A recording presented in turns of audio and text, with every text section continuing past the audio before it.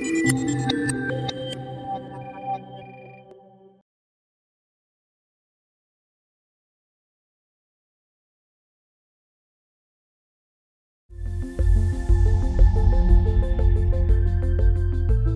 this video, we are going to take a look at the Math Workshop, Math Workstation, which is a very essential component of the Guided Math Framework. So guided math workstations are where students are actively engaged in purposeful activities and tasks that you have chosen. They can take place anywhere in the classroom and often take up the whole classroom. So small groups of students, typically 3 to 5 students, are engaged in activities or tasks that you, the teacher, has chosen that they can work on while you are working with a small group of students. It can involve such things as math journaling, game station, you might have a computer station. You also might have a station where students are independently working on tasks that you have set out for them. It takes place all around the room. You might have a math station at the carpet, you might have it at the kidney table at the back, you might have it at a computer station. So you are using that whole classroom environment to have groups of students engaged in purposeful math tasks. You can pick whichever playing card you want with your partner. Make sure it's one that you can do. If your partner and you are having a really hard time with one, pick a different one. So when designing your math tasks for each of your math stations, you want to take a look at your program of studies, and you really want to make sure that they are purposeful and that they really support student learning. What you also want to ensure is that each of those stations you provide differentiation.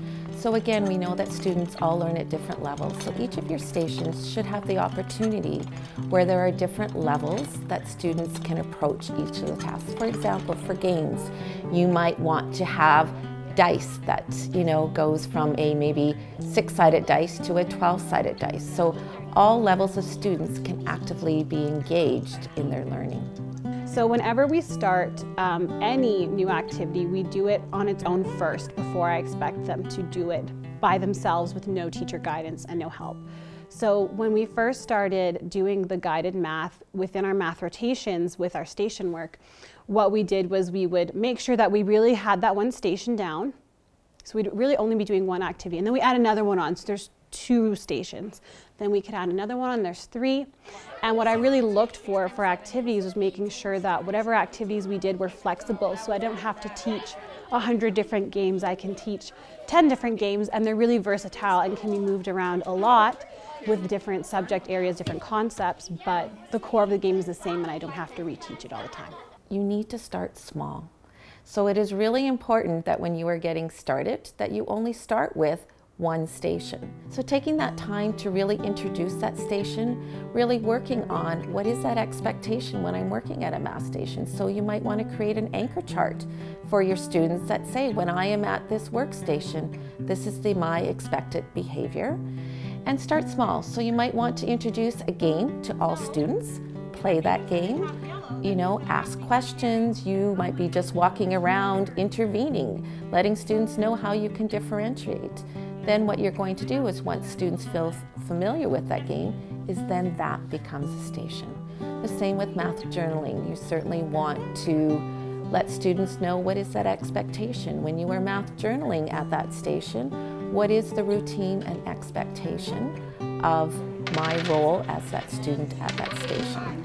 So being really clear, really taking the time to set up routines and expectations, even thinking about, how am I going to organize? When it's cleanup time, do my students really know what is expected of them and what cleanup looks like? So taking that time at the onset before you move to independence at those workstations, that you, that teacher, take the time to develop those rules and expectations so students are clear when they go. They know what their expectation is. They know what they have to do. They know that they can differentiate that activity if need be. And you might also want to build in some accountability. So looking at things like maybe responding back, using technology and taking a picture of what they have done. So you want students to be accountable for their own learning, and that's what having a successful guided math classroom with workstations will enable you to do.